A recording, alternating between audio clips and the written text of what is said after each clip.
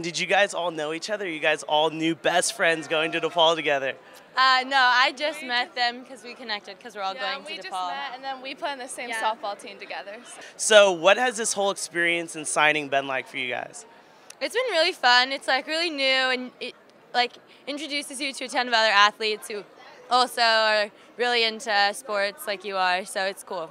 And I got a new question for you. So are you guys nervous about anything on the next level? It's going to be a whole new ball game out there. I'm definitely a little bit nervous, but I know it's going to be a lot easier because I'm going to have Megan up there with me, and also I have my sister already up there playing softball.